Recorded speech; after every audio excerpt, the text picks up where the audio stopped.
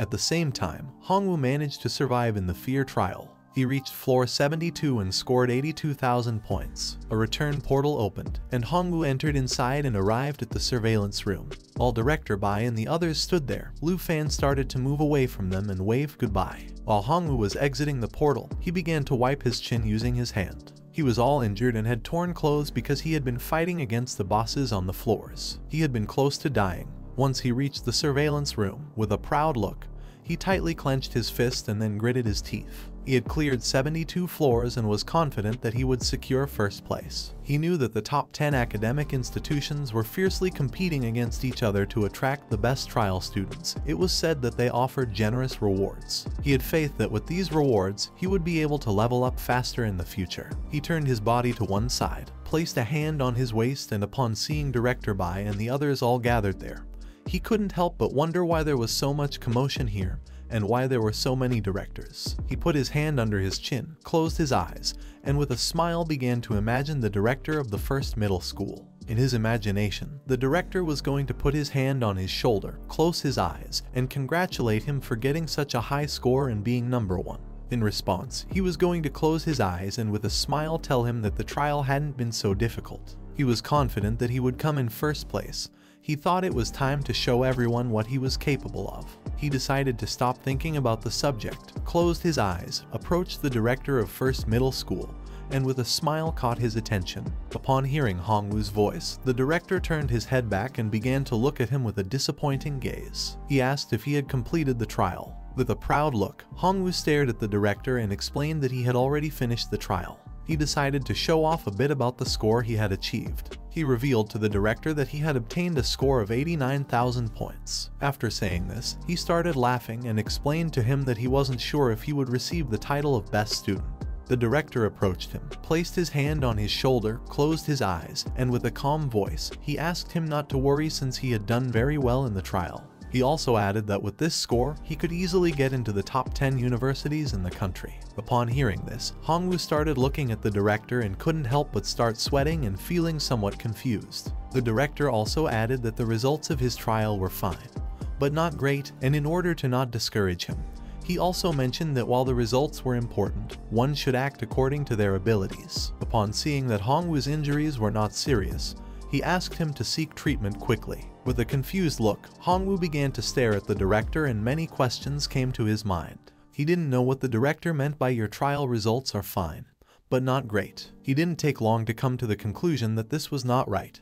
He knew that if the director did not value a score as high as his, it was because someone else had an even higher score. He thought that surely the director wanted him not to be proud, and he came to the conclusion that this was a reminder for him to be more mature. He approached the director, began to look into his eyes, clenched his fist, showed it to him, and with a smile he explained that now he understood everything. He thanked the director for his hard dedication. Upon hearing this, the director was somewhat confused as he did not know what Hongwoo was talking about. 7 days passed and it was the day when the ranking list of the grand exam was going to be revealed. Lu Sheng returned to his aunt's bun shop, and at that moment, someone knocked on the door. When they opened the door, Lu Sheng and his aunt Han Qi were both confused and surprised. In front of his aunt's bun shop, there were a lot of people who wanted to talk to him.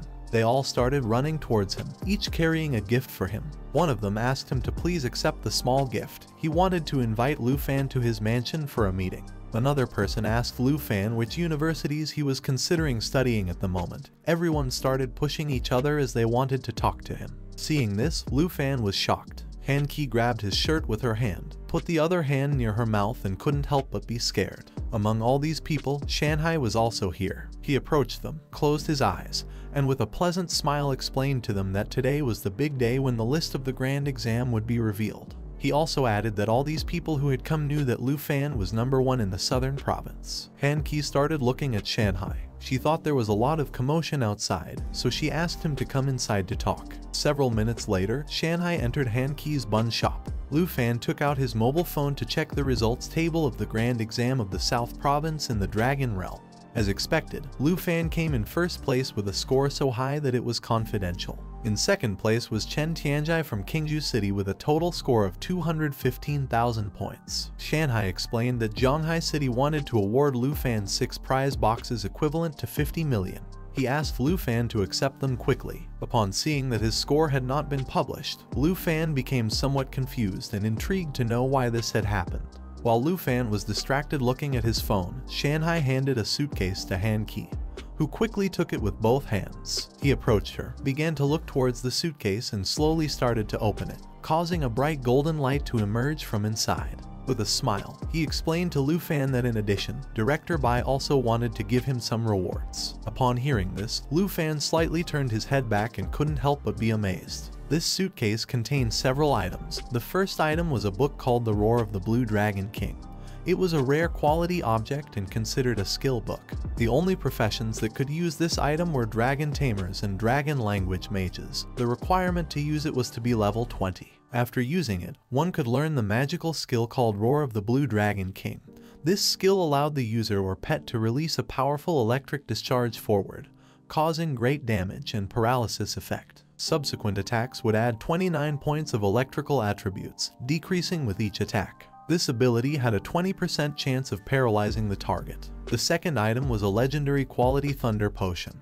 This item was considered a consumable. After consuming it, it permanently increased power and resistance to electrical attributes by 20% for lightning skills. Lu Fan couldn't help but be surprised. He thought that with the Thunder Potion's ability, the power of the book could be even stronger. Besides ice magic, they now also had electric magic. He couldn't help but feel happy since they wouldn't have to rely solely on Xiaoya's magical damage anymore. The third item was an armor called Blue Wind of rare quality. The requirement to use this item was to be level 20. It had a skill called Green Wind which reduced the damage received by the wearer by 30% due to its reduction effect. This item also granted 70 strength points and 46 stamina points to the user. Shanhai took out the items and while holding them in his hands, he turned his head towards Lu Fan and with a smile explained that these items had been carefully selected by Director Bai, especially the shining feather boots that recharged in 30 seconds and allowed the user to teleport. This item was called Shining Feather Boots and it was of legendary quality. The requirement to use this item was to be level 20. It had an ability called Jump, which allowed the user to instantly teleport to any position within a radius of 50 meters. The cooldown time was 30 seconds. This item granted the user 68 points of strength and 54 points of stamina. Now he had two items, one for movement and another for damage reduction.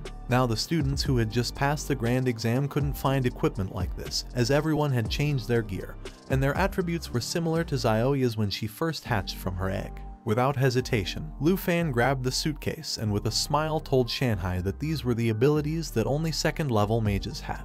He decided not to hold back. At that moment a system window appeared to inform him that he had acquired a new ability called Dragon King's Roar. The system automatically equipped the boots and armor for him. Now he also had the Thunder Potion stored in his inventory. Several minutes later, Kin Q, who was holding the magic staff, made her way through the crowd and entered Han Ki's bun shop. She went inside and with a pleasant smile, greeted Lu Fan and his aunt. She explained that the representatives of the top 10 educational institutions had already arrived in Zhonghai City. Her father had invited them to their house and she would be responsible for picking up Lu Fan and taking him with her for the interview. Shanhai simply turned his head towards her and started smiling. Upon seeing that Kin Q had also come, Han Ki thought that everyone was really excited today. Lu Fan turned his head towards Kin Q and with a surprised look asked her how they had arrived so early if they had just released the results of the grand exam. Shanhai turned his head towards him, started looking at him and with a smile asked him not to be late. He explained that after watching Lu Fan's video of the grand exam, the top 10 educational institutions came instantly. After saying this, he turned his head back and with a serious look revealed to Lu Fan that his video of the grand exam and his grades had been arranged by the master to keep them secret. Only the top 10 institutes and high-ranking officials from Longdu had access to them. No one else had seen anything. Lu Fan was too special and it would be very problematic if a second princess appeared. He also added that the matter of Jinju had already been resolved by the master and that he wanted to see him in person. Lu Fan simply turned his head towards him, started looking at him, and remained silently listening without interrupting. With a pleasant smile, he told Shanhai that he would also like to meet the master to personally thank him. Upon hearing this, Shanhai approached him, placed his hand on his shoulder, closed his eyes, and with a smile explained that now was not the time since he had an ongoing task. He asked Lu Fan not to worry as they were destined to meet sooner or later. Kin Q approached Lu Fan. While holding the magical staff in one hand, she took out a card with the other and started looking at him. As she began to blush, she asked him to please accept it, explaining that originally, the last time she had come to visit him was to thank him. Unfortunately, she ran into Jinju. Upon seeing that this card was a Bohinia card, Lu Fan became somewhat confused and thought that something wasn't right. He reminded her that they had agreed on 100,000, but this card contained 10 million dragon coins. Shanhai approached Lu Fan from behind, placed his hand on his shoulder, turned his head towards him, and with a grateful look, asked him to please accept the card as he had saved Kin Q's team in the grieving village. He added that this was a sincere gesture from the Kin family. Upon hearing this, Lu Fan slightly turned his head towards him, began to look into his eyes, and couldn't help but become even more confused. While Shanhai had his hand resting on Lu Fan's shoulder, he closed his eyes and with a smile explained to him that at night when Kin Q would take him to the Jiangshan Garden, student identification cards would not be accepted. He also asked Lu Fan what he was going to do when he saw the villa that the municipal government had gifted to the top student of the southern province. While Kin Q was holding the magic staff with one hand, she clenched her other fist, closed her eyes, and with a shout asked her father to stop bothering Lu Fan. While Han Ki had her hands on her chest, she approached Lu Fan, turned her head towards Kin Q, and upon hearing about the villa, she couldn't help but be somewhat surprised. Lu Fan turned his head towards her and upon seeing her attitude, he couldn't help but be somewhat surprised, just like his aunt. Kin Q took Lu Fan's hand, and both of them left the bun shop. She turned her head towards Lu Fan and upon realizing that there was still time, she decided to quickly go see the person in charge of the educational institution first. Lu Fan simply started following her. While Shanhai and Han Ki were watching as they slowly moved away, he crossed his arms and she put her hands on her abdomen, and the two couldn't help but smile. Outside the city of Qingju, in the Dragon Realm, there was a forest. Someone went to this forest in an off-road vehicle, opened the door, got out of the car, and began walking around the area. This person was none other than Princess Jinju. While holding the magical staff in one hand, she turned her head to the side and asked her assistant what level the person they were looking for had. She hadn't come alone, she had come with her assistant Chui Hongtai. He began walking behind her, closed his eyes, and calmly explained that the person they were looking for was at level 19, while Jialong was already at level 14. Upon hearing this, she couldn't help but feel happy and smile. She slightly turned her head to the side and thought that the Dragon Master was truly different from the others. Several minutes later, they arrived at an open area in the forest. In front of them stood a giant dragon with 4 legs, a massive tail, and its body covered in tough scales. Standing next to this dragon was a man with white hair who held a spear. The princess and Chui Hongtai approached the man, and she asked him to defeat the level 30 boss as soon as possible. This man was Chen Tianchai, a level 19 dragon tamer. He was facing the level 30 boss who lived in this forest, which was a mix between a yeti and a giant monkey. The boss gained momentum, started advancing quickly towards Chen, and began to roar. Just before the boss could attack, Chen gained momentum,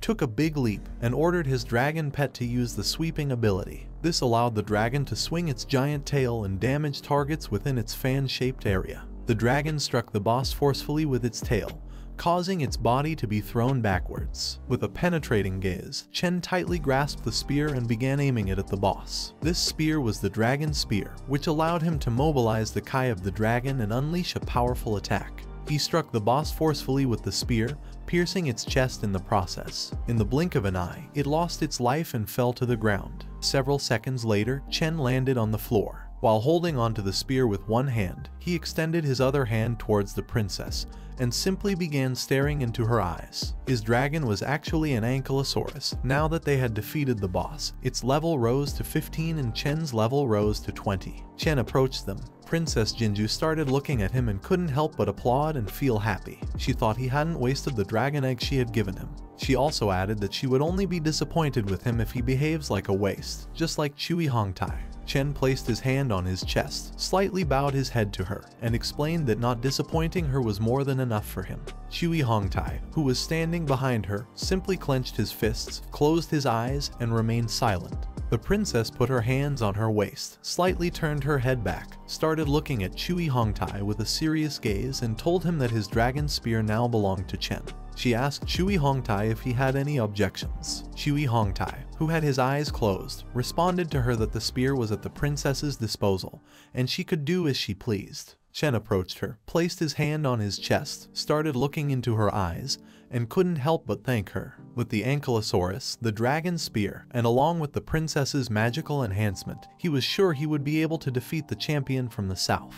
Princess Jinju opened her eyes, started looking at Chen, and couldn't help but feel happy and proud of him. She knew that Chen Tianjia had come in second place in the grand exam with 210,000 points. Although the score for first place, Lu Fan, hadn't been announced yet, it was estimated that he could have 300,000 points, so there was still hope for Chen. When she remembered Lu Fan's name, she couldn't help but feel furious. She clenched her teeth tightly and gave Chen an aggressive look as she told him to always remember Lu Fan's name. She ordered him to kill Lu Fan and take possession of his black dragon. She placed a hand on her waist, began pointing at Chen with her other finger, and with a serious look she explained to him that she was going to help him become the most powerful dragon master in history, in the country of Tai Kai. He was going to be her servant, above all others, so she asked him not to disappoint her regarding Lu Fan. Chen simply placed his hand on his chest and slightly bowed his head before her. Several seconds later, he lifted his head, started staring into the princess's eyes and asked her not to worry because for him this was an honor.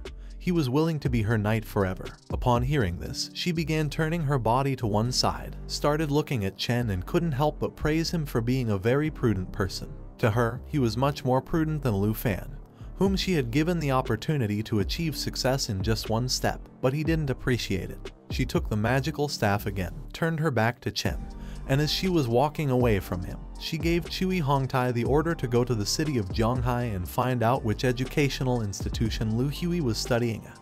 Chui Hongtai slightly turned his body to one side and upon hearing her command, closed his eyes and responded with a understood. She also added that if he couldn't do this well, then he could leave. Upon hearing this, Chui Hongtai, who had his eyes closed, became somewhat nervous and couldn't help but sweat. He lowered his head before her and responded with another understood. Princess Jinju began to look forward with a hateful gaze and thought that soon Lu Fan would forever regret everything he had done to her. This is the end of the video. If you guys want to see the next part, then don't forget to subscribe and like the video.